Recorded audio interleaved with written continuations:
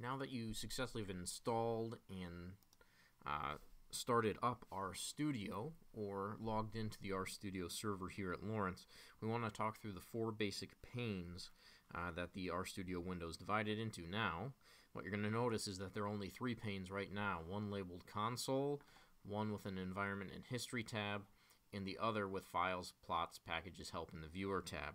Now we're going to open up a fourth tab at the end, but let's walk through the three that open by default.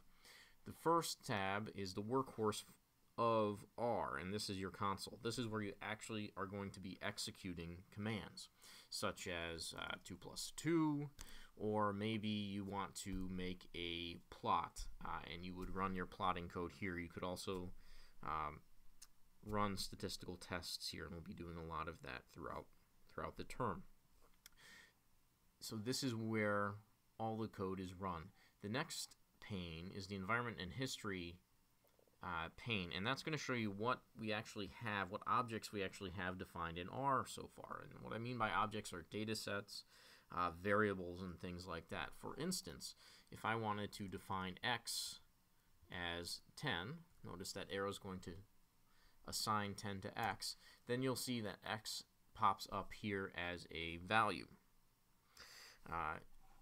Another thing is if I wanted to load the ggplot2 package and then look at diamonds, that's not going to display in my environment yet, but if I were to do data diamonds, what you're going to see is now that that's popped up in my tab, and once I start working with it, I'm going to have data defined, and I can go look at what variables are in that data set. So this is a really useful tab because it shows you everything that you've already defined that hasn't gone away. If you don't label your code, save it as an object or a variable, it's going to go away. And it also shows you your commands that you've already run. So if you wanted to go back and say run 2 plus 2, instead of typing it in again, you can double click that and hit enter to execute.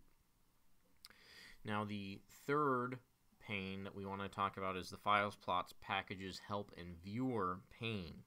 And this is going to be very useful. It's going to show you your current working directory, and what that means is what files R can actually see. It'll show you any plots that you've generated under the Plots tab. Now we haven't generated any yet, so that makes sense. That would be blank, but it'll show you all of those. It also shows you what R packages you have loaded over here in the Packages tab. Now that takes a little while, but we know that we've loaded ggplot2, so you're going to see a check mark next to anything that you've loaded. And then finally, there's help. So whenever you have help, a question on a function, what you can do is say, let's say you don't understand what that head function was that I ran. Well, you can go search for help here directly, or by typing question mark function name in the console. Now those are our three basic tabs that we have, or panes that we have by default.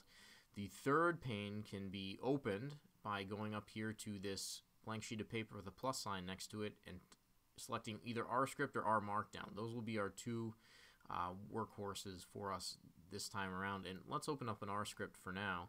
And what you're going to see is that this looks just like a text file, but I'm going to encourage you to use this because unlike in the console where you just lose what you've typed, it's not going to be saved anywhere.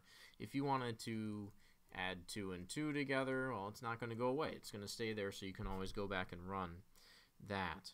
Or if you wanted to take the natural log of 100, you can do that. And then to run it, all you have to do is select what line you want to run and click run here, and it'll go down to the console and run those. So those are our four basic panes in Rstudio. So now you're up and running.